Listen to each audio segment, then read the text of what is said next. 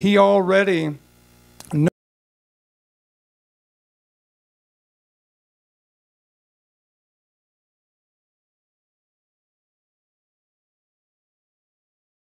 In Mexico know that the drug cartels got better, and they're attacking police, they're attacking military, and they're killing people with the enemy. The first attack, generally we fight off. Each time that we our authority, there are more attacks that come, and they become more and more. The enemy's kingdom is very tightly organized, very weak beings, but he's limited, so he doesn't attack people with the officers or soldiers in his army if he doesn't need to. So be aware that you fought them off, but they can get stronger, and it needs more for us to continue to do that. And again, back to obedience. James says, obey the ground until the devil to leave, and he must. But the first part of that is obedience.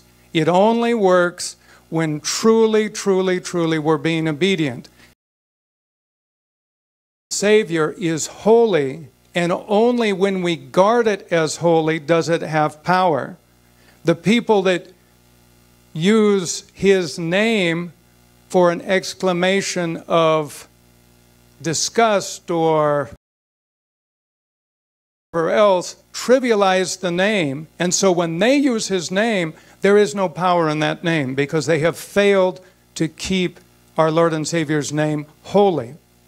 But we who keep his name holy see a difference when we say that name. And I'm not saying it lightly as an illustration on purpose, because the name is the name above all names. It is the most powerful weapon that we have. And when we say our Lord and Savior's name, we ought to mean it, and it ought to be at a time when it is appropriate, because he is holy, and every time we speak his name, it should be because it is a holy name. And when we pray, and we pray in his name, we are praying because we want his as it is in heaven. So the first is one of the most important pieces of things. There was in Ecclesiastics, we hear this time and time again. So if we go all the way back to the Garden of Eden, when Eve is tempted, the pattern doesn't change. There is a questioning of what we really heard, of what was really told to us by God. And in Eve's case, it was told to her directly from God. Most of our information that we get out of books or TV, or we hear somebody saying something. I am told there is a city called Timbuktu on the northern bank of Western Africa. I believe it because I've seen pictures, I've seen maps.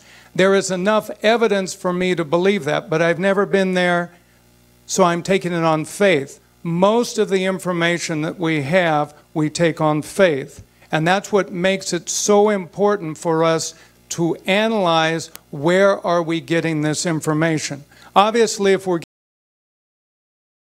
100% right, 100% that the accuser's talking to us, we know it's trash. 100% bad. But if you notice throughout Scripture, when we find the accuser talking, he knows God's word, and he misquotes us. I'm saying God's word. But just because somebody is saying God's word, you still have to test it to make sure that it is in fact being used correctly. Because without that, we got one Pentecostal here. That's good. Amen. All right. That's what we're supposed to do. The Bereans in the Near East, when Paul was teaching, didn't just accept what he had to say. They went back to the Word and looked at it. Is this aligned with the Word of God? And obey. Taking care of that is really, really important. One of the things that we do is most of our information comes from human beings. And we're all flawed. We have good intentions, sometimes we have bad intentions, but even with good intentions, we can say the wrong thing. I had my cardiologist tell me that I need to lose weight, and I have people look at me and say, "Oh, you don't need to lose weight." And I gently explain to them, "I appreciate you saying that." But the cardiologist is basing this on a huge background of information and a vast amount of experience, not just his, but all of the medical people, his peers, both in the present and in the past. And I need to listen to the person, better information.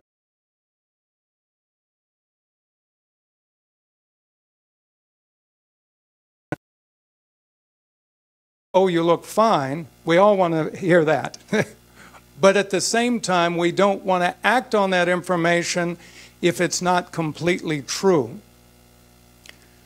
So, talking about appearance, I want to mention to you about, again, lies.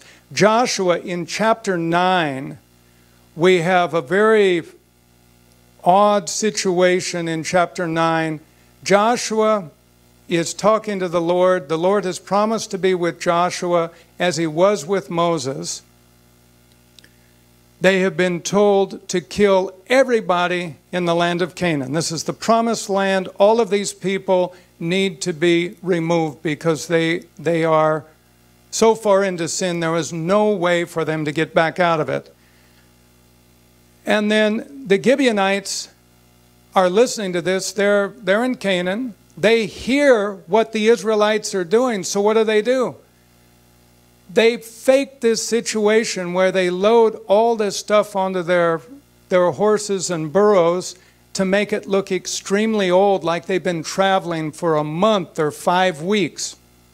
And their clothes are filthy. And they get there and they tell the Israelites, "Oh, we've come from a long way off. We want to make a peace treaty with you." Now, the first problem here is, if they're from the land of Canaan, doesn't matter how far they traveled, there is no peace treaty to be made. And the Israelites just ask, "A distant country." Well, it still doesn't matter where, because if it's in the land of Canaan, you're going to die. The second thing they didn't do was they didn't pray. They didn't ask God, "Okay, what should we do for somebody coming up and saying they want to make peace with us? So what are we supposed to do?" No, they acted on their own. Lies will do that to us. There are them because maybe it's a doctor telling us that something's going on, but it's like a curse that the doctor gives a diagnosis because he or she is trying to be helpful, but that's weighing down because this is no this onto us. Is the doctor of doctors. We have the privilege of consulting with the doctor of doctors. It doesn't matter what the human doctor says. We have a higher authority that we can appeal to and that we can get blessing. Too often I hear people say, "It's my disease, it's my pain." And I always gently try and correct them and say, "You have pain, you have a diagnosis of a disease, but it is most certainly not yours." Because the more we identify with this thing, the worse it gets and the harder it is to pull it out. I think I've told you the story, but I'm going to repeat it because I think it's very important. And the teacher was talking about a fella that had gotten a scholarship to play tennis in college. And just before he was to go, he was in the shower, he slipped and fell, and he injured his arm, the elbow in his arm. And he got prayer, and he got prayer, and he got prayer. And he finally got to this man, and the man's name is Dan, and he asked him, well,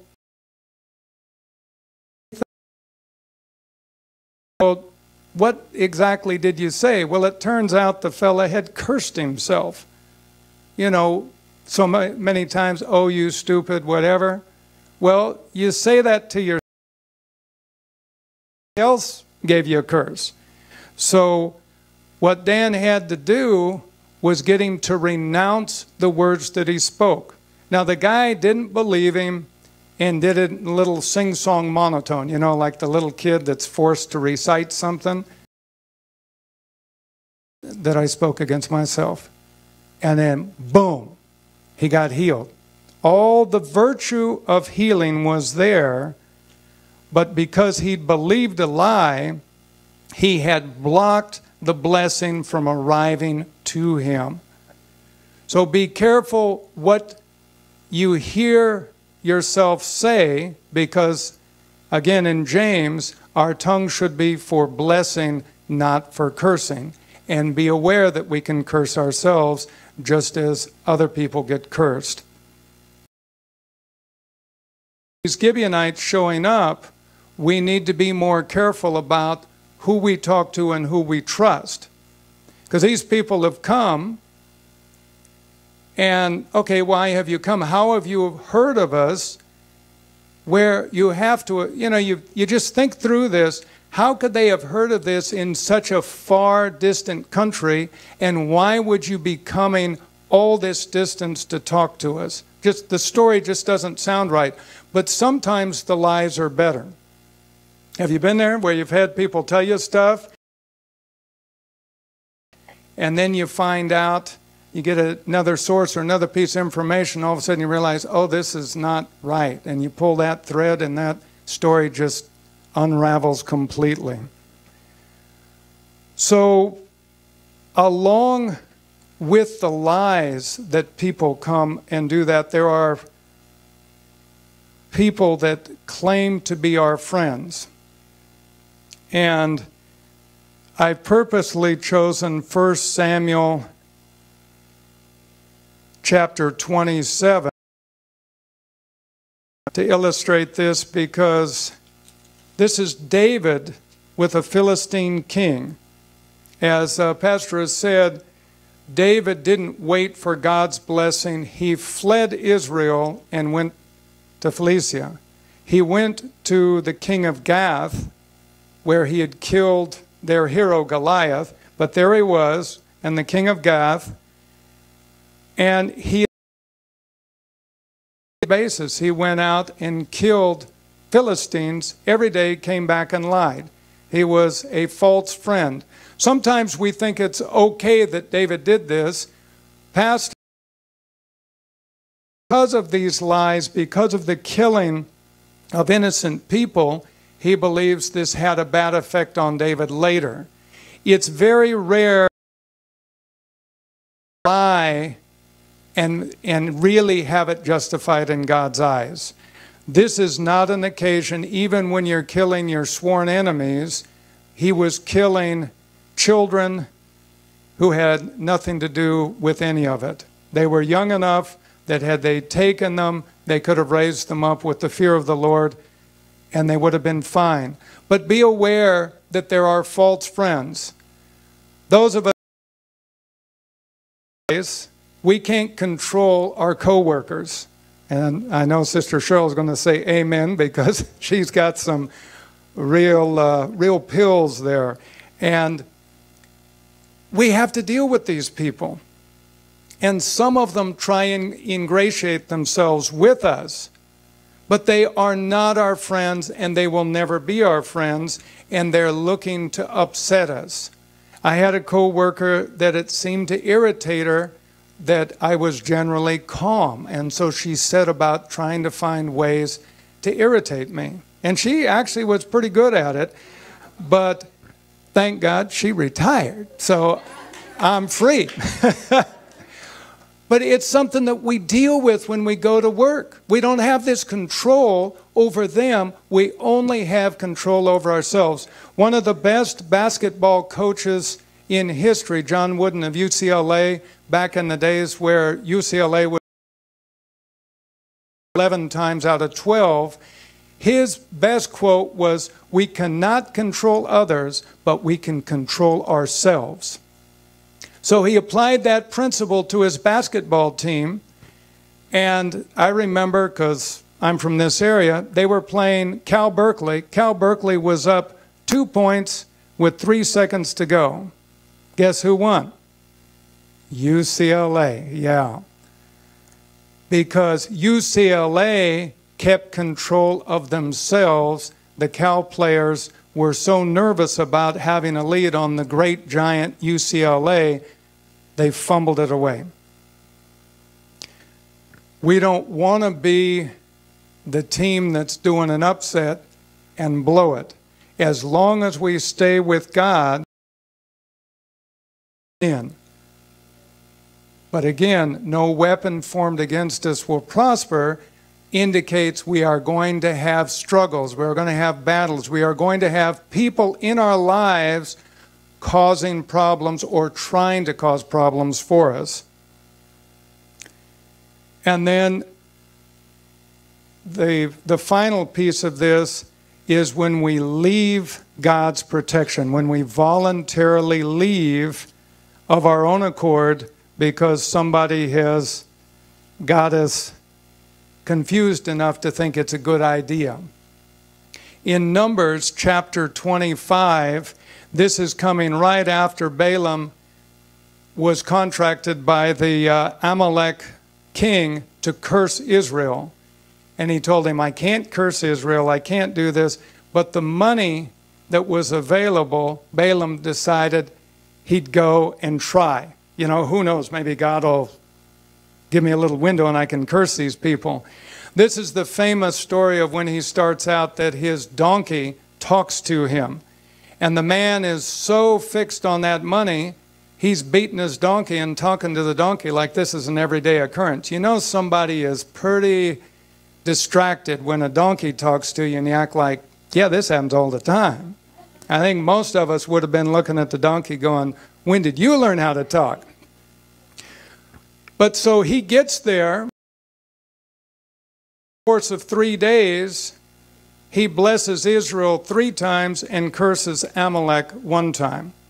But again, the story doesn't stop there. He comes up with this great plan. I can't curse the Israelites. I can't touch them, but I can foul them up so they come from under God's protection out to where God himself will give them trouble. So what's he do? In this particular case in chapter 25 of Numbers, he has the Moabite women seduce the Israelite men. And because of this sexual sin, 24,000 people die.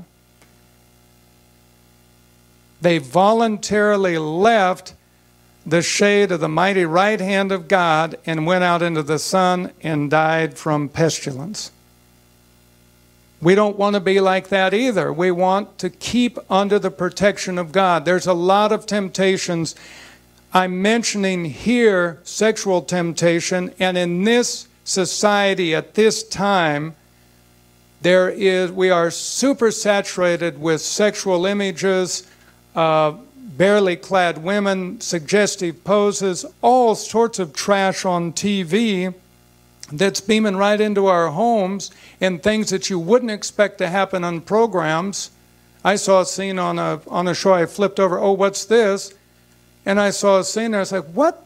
And it was TV 14. I wouldn't want my 38-year-old son watching that scene, but they had TV 14. So this is a constant problem. Every billboard we see, magazine covers, you go on the internet and you're looking through a serious news site and they still have this junk on.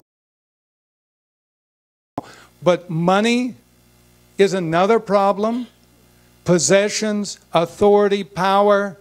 there are many things that can pull us out from under the protection of God and ruin us. So we want to be careful with that, because without God's protection, life's pretty tough. It's here, life under the sun, it's already kind of difficult as it is, but you do it without God, and it's really tough. So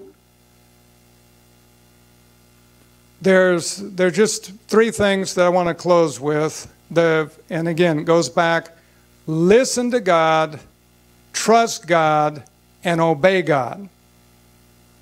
And when I say listen to God, not just the word, but make sure that what's being told to you aligns with it, that your actions when nobody sees you aligns with the Word of God, or your actions when everybody's looking at you align with the Word of God.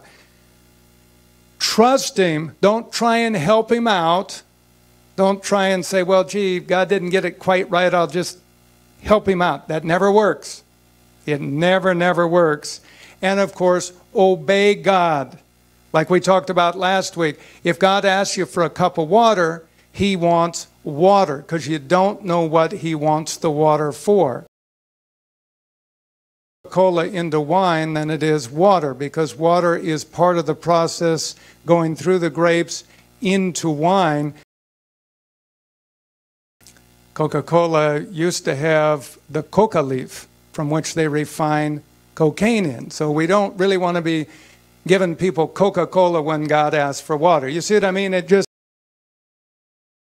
quick when we try and help out God. And as Proverbs says, choose your friends wisely. These are people that you're going to spend time with. These are people whose opinions become valuable to you and can influence you. You've probably all heard the story about the guy that smokes. He only smokes when he goes to the bar to watch the game, and when he's with the people looking at the game, he starts to drink, and when he drinks, he wants to smoke. You can see all this long sequence of events that gets him into this. Well, don't go to the bar. But people think this, wow, I need to. No. Change the way you do things. Choose your friends wisely. Weigh what people say. The author of The Lord of the Rings had a wonderful line in The Lord of the Rings. One of the characters says it, and what he says is, all gold does not glitter, and all that glitters is not gold. And this is true in our lives. There are things that look fantastic, but they're not. And there's things that look rather ordinary and unassuming, and they're really spectacular. So we need to weigh what's being said and check it. And of course, finally, compare everything with God's Word. Because even if an angel comes down from heaven and starts preaching something other than the gospel, we're not to believe him. And remember, our accuser still has the vestiges of authority that were given to him by God, and he can assume to our human eyes to be an angel of light. He can pretend to still be an angel of light, even though he is no longer an angel of light. It is only through God that we can discern this is evil. And then finally, be vigilant. And like Pastor likes to do, be vigilant, be vigilant, be vigilant. We always want to be vigilant, because ambushes don't happen if we're vigilant, because we can see things coming up through the discernment of the Holy Spirit. We're not going to. The Holy Spirit has seen everything, much more than our accuser has. So all of these things that we know, it's like Pastor was talking about. If you have a problem with what you're looking on in the internet, don't go on the internet when nobody else is in the room. Always have a monitor there with you so that somebody is looking at what you're looking at. Or take the internet out of your home, because most of the time you don't need it anyway. All it's doing is eating up your time. I use that just as an example. So be vigilant. Amen. Been awfully quiet this morning. I don't know. Well, I'd like you to stand up. I'd like to pray for us all, because we all need to be vigilant. We all need to listen to God, to trust God, to obey God. We need to be very careful with who we let into our lives and what we listen to. Lord, Father God, in Jesus' name, we thank you, Lord, for this meeting this morning. We thank you, Lord, for your word that helps us, like a plumb line, decide what is right, what is upright, what is just, what is holy, separating it out from what we shouldn't do, what is bad for us.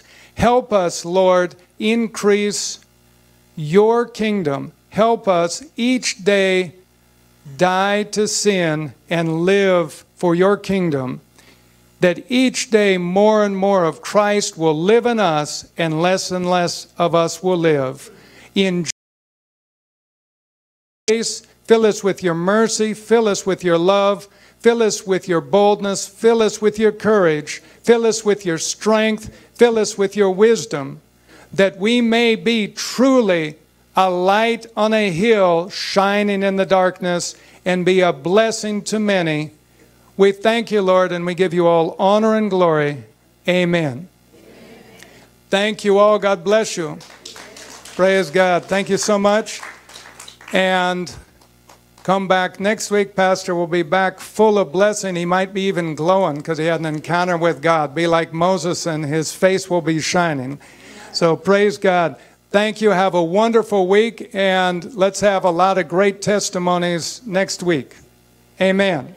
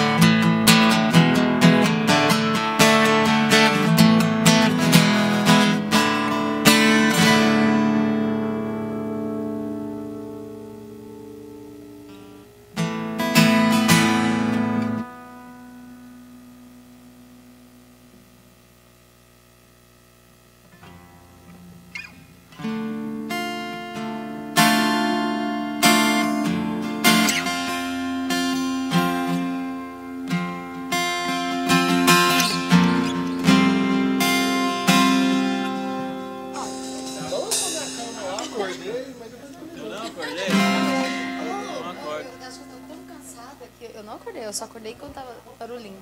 Foi no sonho, o terreno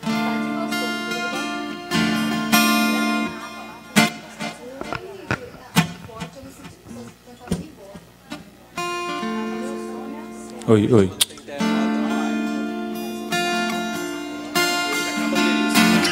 Um, dois. Mas tá bom. 1, 2, 3. Aleluia. Testando. 1, 2. É só começar aqui. Eu já sinto e acordo. Eu não sei porquê. Mas ontem.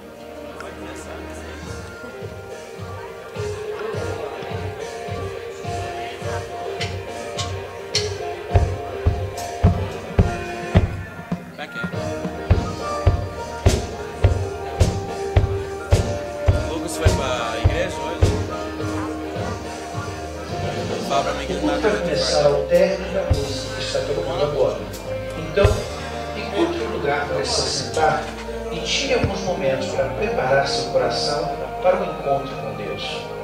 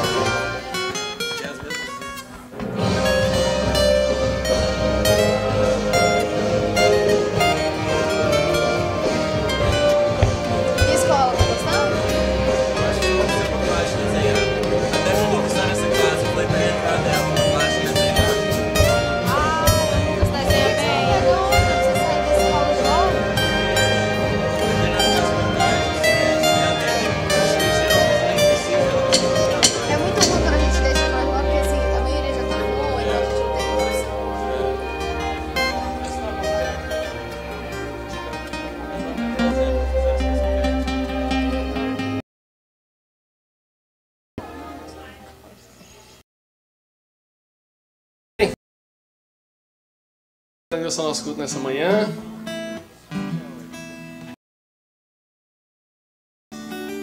É uma alegria poder.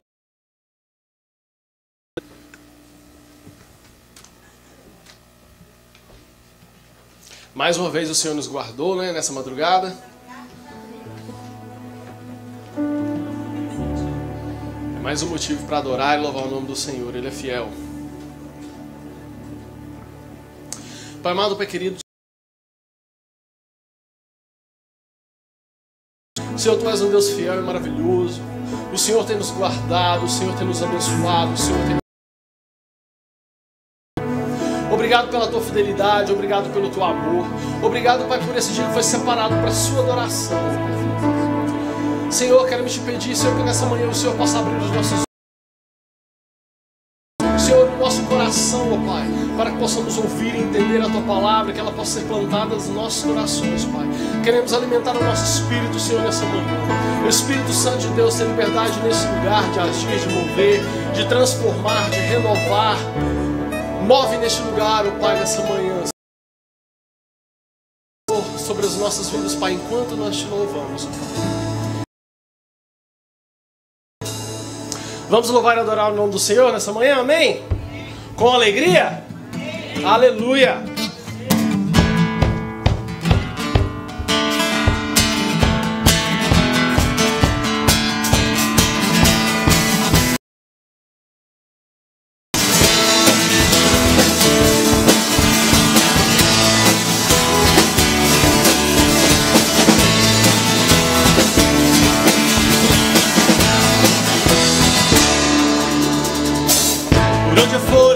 Bênção me seguirá ao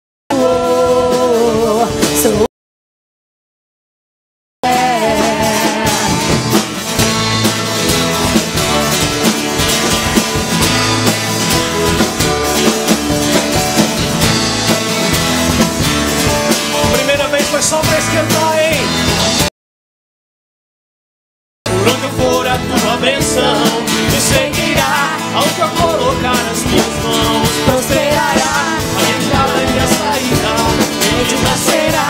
Essa é uma promessa.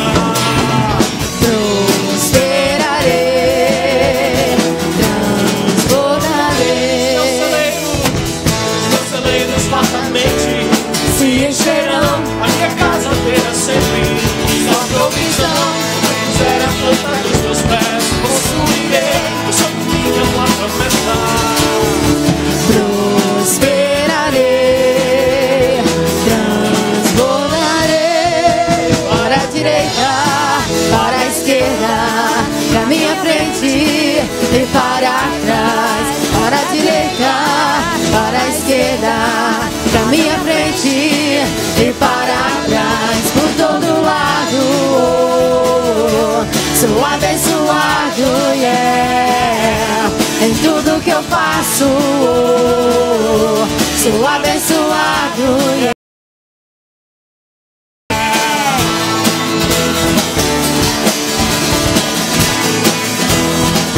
Mais uma vez. Onde eu for a tua bênção. Aonde eu colocar a minha entrada e a saída, bendita será.